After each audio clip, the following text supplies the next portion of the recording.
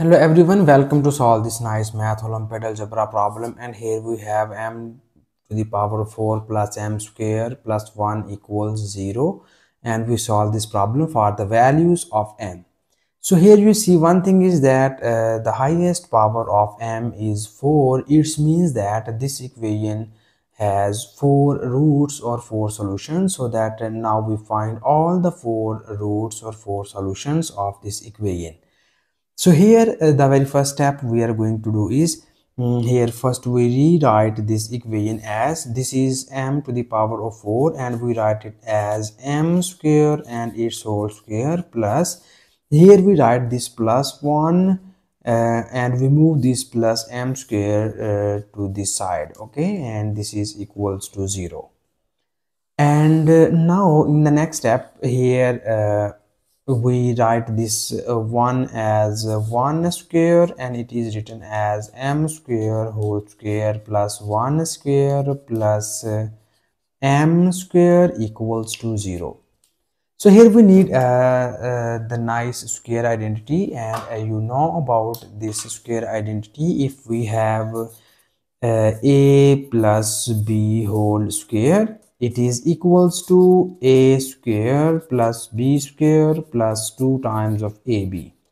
Okay, so here we need this nice square identity to solve the above equation, so that here first we complete the square of this equation, and now you focus here. This is our m square is our a, so it will becomes a square, and this is our b. So here we have we need the one term, and it is 2 times of ab.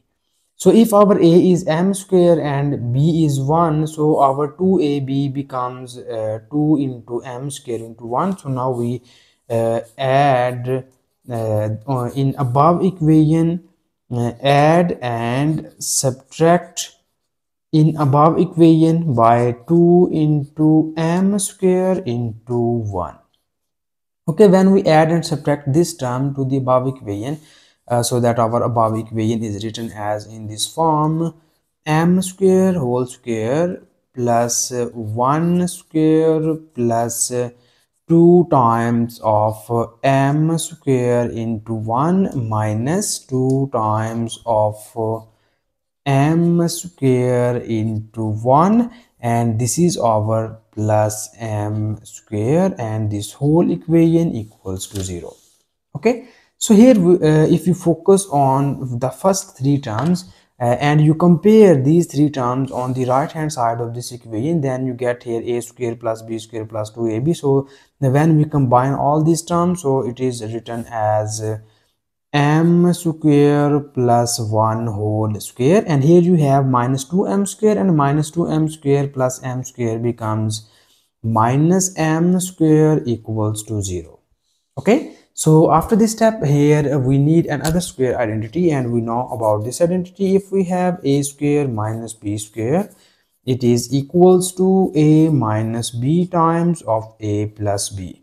So here we use this nice formula to solve the above equation. So after applying this formula, our above equation is written as m square plus 1 plus m into m square plus 1 minus m equals to 0.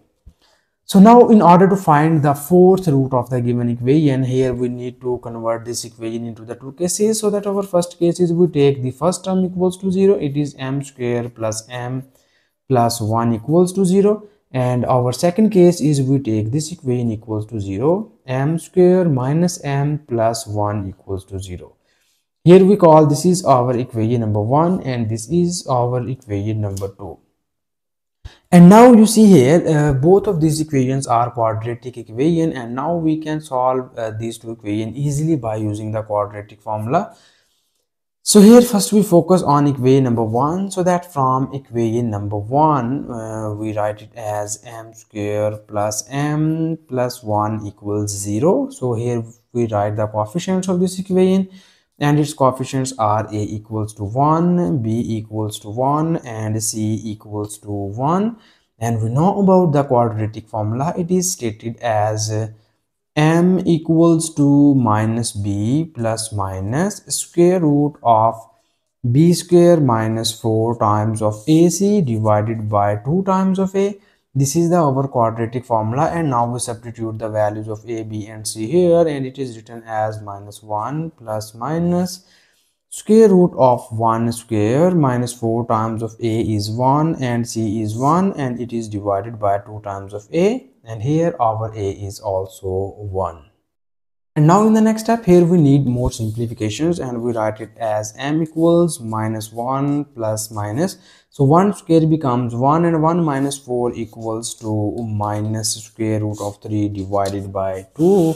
And we write this expression as m equals to minus 1 plus minus square root of 3 into iota.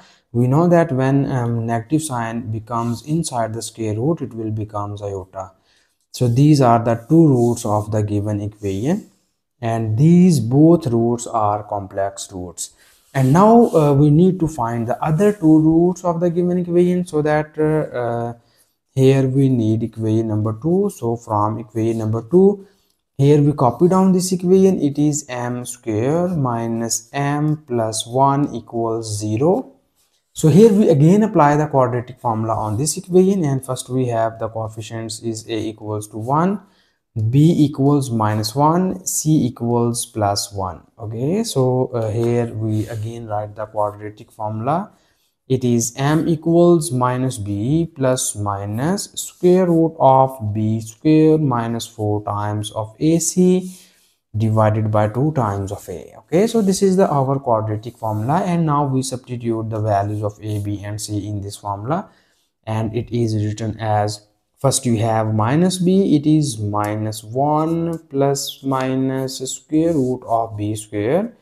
B is minus 1 square minus 4 times of a is 1 and c is 1, and it is divided by 2 times of a, and our a is also 1. So we have m is equals to 1 plus minus square root of 1 minus 4 divided by 2, and here we need more simplification, and it is written as 1 plus minus square root of minus 3 divided by 2, and again we have a negative sign becomes inside the square root, so we convert it into the iota. It is written as 1 plus minus square root of 3 iota, and it is divided by 2. So these are the other two roots of the given equation. So finally we have the four roots of the given equation are, the first root is minus 1 plus square root of 3 iota divided by 2. The second root is m2 equals minus 1 minus square root of 3 iota divided by 2. And the third root is m3 equals 1 plus square root of 3 iota divided by 2, and m4 equals minus 1 minus square root of 3 iota, and it is divided by 2. So these are the four roots of the given equation, and this is the final answer. And thank you so much for watching this video. Please subscribe to my channel for more exciting videos.